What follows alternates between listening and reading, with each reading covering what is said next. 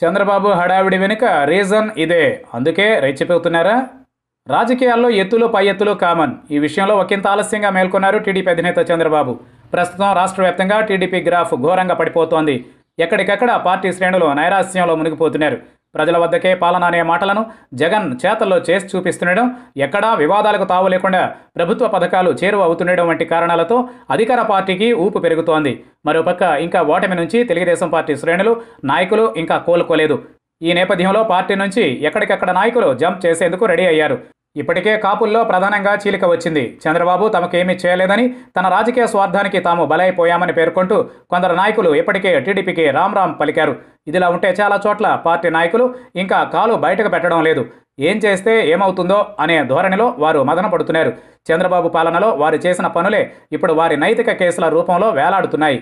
ఈ నేపథ్యంలో పార్టీని పట్టించుకునే నాథుడు కరువయ్యారు. దీంతో చంద్రబాబు పార్టీని బతికించుకోవడం కోసం, పార్టీలో నేతలు జారిపోకుండా చూసుకోవడం కోసం పెద్ద ఎత్తుగడ వేశారు.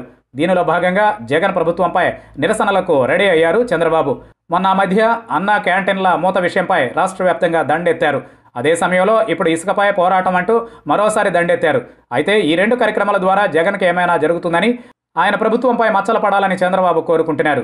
అయితే దీనికి భిన్నంగా టీడీపీలో ఉన్న అసంతృప్తులు, అసహనాలు, ధిక్కారాలు వంటివి తెర మీదకు వస్తున్నాయి. అన్నా క్యాంటీన్ల నిరసనకు అనంతపురంలో ఏ ఒక్కరూ రోడ్డు మీదకు రాలేదు. ఒక్క కాలువ వచ్చారు. ఇక కృష్ణాలోనూ కీలక నాయకులు ఇంటికే పరిమితమయ్యారు. ఇలా ప్రతి జిల్లాలోనూ ఇదే పరిస్థితి కనిపిస్తోంది.